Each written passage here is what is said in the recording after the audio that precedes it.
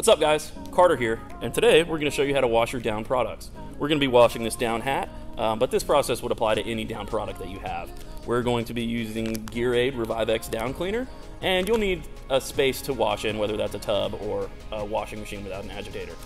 We are using this tub here because our sink is kind of small.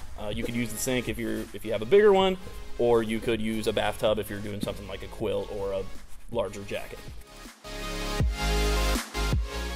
All right, so the first thing we're going to do is get this nice and saturated with water so that we can clean it. Excellent. So you want to make sure that you're using a down cleaner, something that will not strip the down or the fabric of its DWR or its properties. So check the back of your package. It should tell you how much solution you need depending on the size of your item. In this case, we are going to use a ½ ounce or 1 capful. If you have any large spots or things that you know that you need to spot treat, go ahead and hit those now with just a little bit. So I'm going to do that first. So now we're going to add in our ½ ounce. I am a scientist, and this is exactly a ½ ounce. Alrighty, so mix this in there. Make sure you get the water nice and agitated so you can get the soap doing its thing.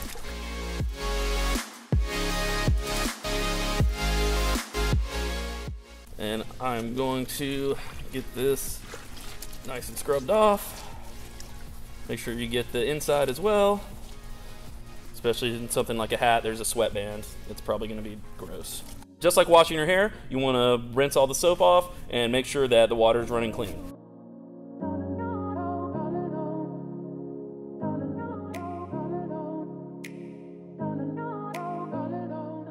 All right, so we're back with a fresh bucket of water, and we are just going to rinse this puppy off until there's nothing left but beautiful down and fabric.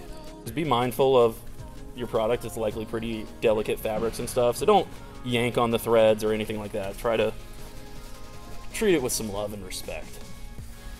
So before we go on to drying, one thing you want to do is just make sure you squeeze all of the water out that you possibly can by hand first. That's just going to make it much easier to dry. Now we've got a soggy hat, so we need to dry it. So you can do this 2 ways. The ideal way is that you have a dryer that you can stick this in with a few tennis balls or something to help fluff it up and run that on low or no heat until it's dry.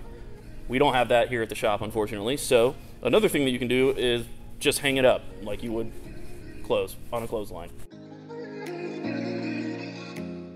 Washing your down is crucial to making sure that you keep it at maximum performance, and plus, it's expensive. You want to treat it well.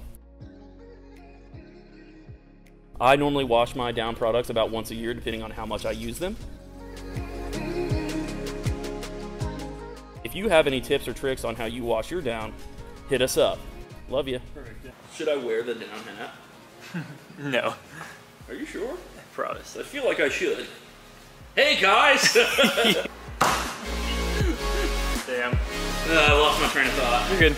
Yeah, ready to just keep rolling.